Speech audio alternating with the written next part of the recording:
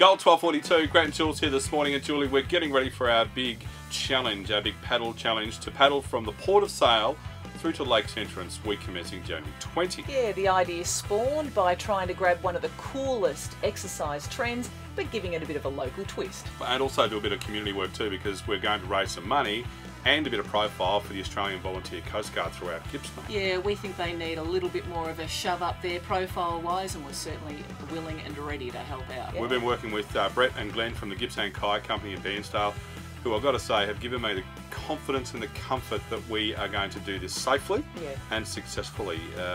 Learnt so much from Brett already about weather conditions and making sure that it is the right time of day and the right weather to actually paddle, particularly Lake Wellington, as you said, quite dangerous. Yeah, and then they're teaching us everything that we need to know when we're on the water as well.